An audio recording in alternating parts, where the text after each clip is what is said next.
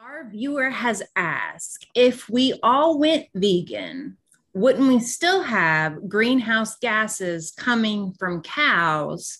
And then would we just kill them? What a powerful and profound question that is. So let me expound on this. Is no small matter. We're all concerned about climate change and the impending catastrophe. Why? Because gases are building up in the atmosphere that are holding in the Earth's heat. And as a result, the polar ice caps are melting, droughts are happening, etc. And we're all focused on the transferring from coal-fired power plants and from internal combustion cars. Let's get solar panels on everybody's house. Let's get electric cars going. And those are all fine things. But when you look at the amount of greenhouse gases being released every day, that is not going to solve the problem. Why not? Because the three greenhouse gases are carbon dioxide from burning forests, basically, methane gas, largely from animal agriculture, which we'll talk about in a minute, and nitrous oxide, which largely comes from again, animal agriculture. All the hundreds of millions of cows and pigs and chickens and ducks and goats in America and around the world are fed grains that have been raised with ammonia-based fertilizers for the nitrogen. And as you apply these fertilizers and they break apart, they release nitrous oxide into the air. So growing these ammonia-based crops with ammonia-based fertilizers is a major problem. Constantly, if you look at a map from NASA about the fires that are burning right now around the world, you see these bands of fires across Africa, the northern part of the Sierra, of the Sahara, the lower part of the Sahara, North America, and the Amazon. We are burning forests. Why? Because we cut them down to make grazing land and cropland for beef, and to grow either corn and soybeans to feed the animals or graze the beef cattle themselves. And in cutting down the forests and burning them, you not only release carbon dioxide, but those trees are gone. As trees grow, they take carbon dioxide out of the air and turn it into solid wood. They're the best carbon capture device ever devised, and Mother Nature gave them to us. We've cut down half the trees on this planet. There were 6 trillion trees, now we're down to 3 trillion, largely to feed our voracious appetite for animal flesh. Well, the forest wants to come back. Those trees, put out their seeds and new trees grow, and the forest wants to replenish itself, but we keep cutting them down and burning them. That's what those fires are about. And it's to keep the forest from coming back, and that keeps those trees from growing. We're really creating our own demise here. And finally, there's the animals themselves. On planet Earth now, there are 1 billion cows.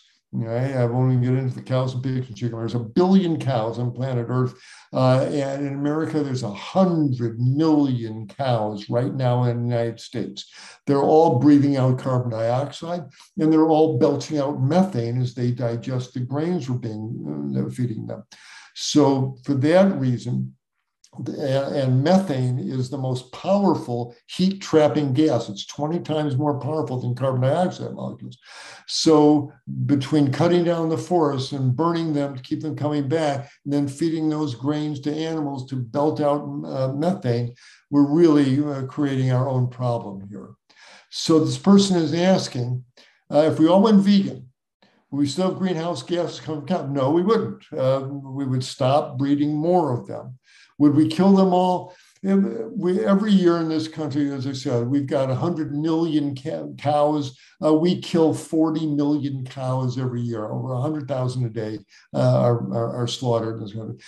If we paid all the farmers, stop making more cows, yeah, the ones that are around here would still go through the slaughter industry. They would disappear.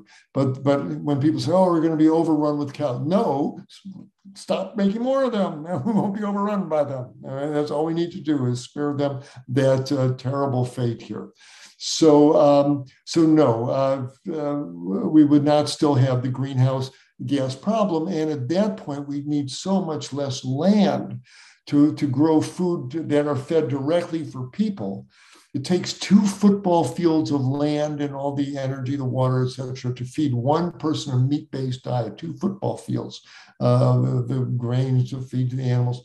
But those same 2 football fields could feed 16 human beings if you just grow corn and beans and fruits and vegetables and feed it to the humans directly. So if we all went vegan, we would need so much less land, a quarter of the land we're now using to create an animal-based diet. 3/4 of the land could be let to come back in the forest and in the natural world. It would save the wild animals and it would save us. Those trees would grow and pull carbon dioxide out of the air and reverse this whole catastrophe we're looking at. So when we still have greenhouse gases, they would be this much compared to what we're now putting in. And the cows, the slaughter machine would reduce their numbers, and then that would be the end of it. They're be not attached.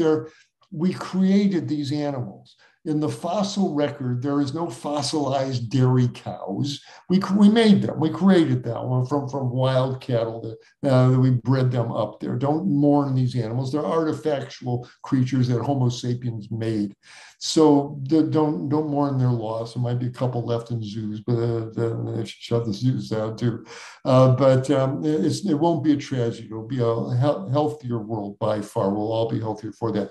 I urge you get this wonderful thin little book called Food is Climate by Glen Merzer. You can order it off Amazon. You download it onto your cell phone. It's 60 pages of that. You can read it in an evening, and you will get the scope of the picture here. And so, yes, to come all the way around at the beginning of this question, when I said we're focused on solar panels and shutting down coal-fired power plants, Glen Merzer makes it evident. Dr. Oppenlander, in his book Comfortably Unaware, makes it clear you can put solar panels on everybody's house. You can give everybody an electric car. If we continue to eat animal flesh and keep burning the forests and using these ammonia fertilizers to produce that meat, doesn't matter how many electric cars you make, doesn't matter how many solar panels you put on, we're not going to avert the catastrophe. Adopting a plant-based diet is square one for saving ourselves and all Homo sapiens around this world. It's what we need to do. And so everybody can do their part by making that evolution your own diet and then setting the example. Don't have to get pugilistic about it with your family there, but you stop eating animals. And if anyone asks you, tell them, because you care about the animals and the future and your own health. And so yes, going vegan, fear it not. It's our salvation. And I really hope humanity wakes up to the fact we are plant-eating hominids by anatomy, by nature, and we should be true to the truth of who we are. And if we do that, everything will get better from there. The earth will heal, and so will we. Absolutely. Those are very, very wise words. And I think that is a common misconception that, well, if we don't eat the cows, then we're just going to be overrun with cows, but we are creating those cows. So you explained that great. So thank you so much, Dr. Klaper. Thanks everyone for tuning in. We'll see you guys next time. Great. Don't eat the homies. Don't eat the homies. Hi, everyone. Dr. Michael Klaper here, announcing our new format for our Q&A with Dr. K. Annie Hagen will be asking me one question that's been sent in by our viewers. So if you want to see if your question is getting answered, do join us for our Q&A with Dr. K right here. Hope to see you then.